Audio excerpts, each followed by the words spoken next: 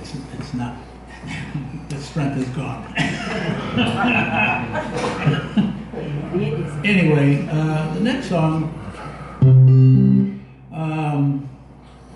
called "They Burned It Down," and Mississippi John Hurt had a little home in Avalon, turned into a museum, and a little festival that went with in front of the museum every year in October.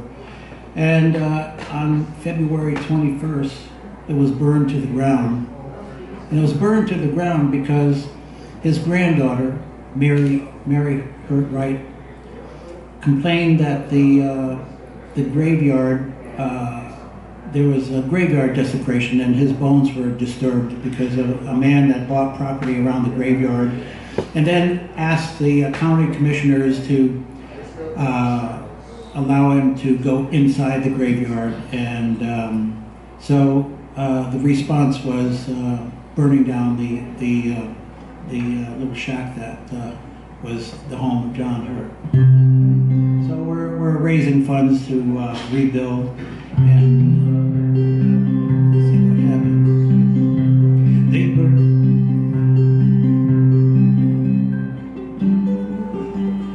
burned it down to the ground, the house where John lived in Avalon. They burned it down to the ground. They burned it to the ground.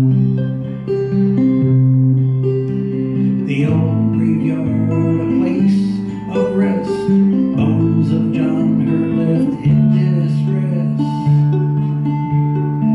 They burned it down to the ground, the house where John lived in Avalon. They burned it down to the ground. They burned it to the ground. The old graveyard, a place of rest,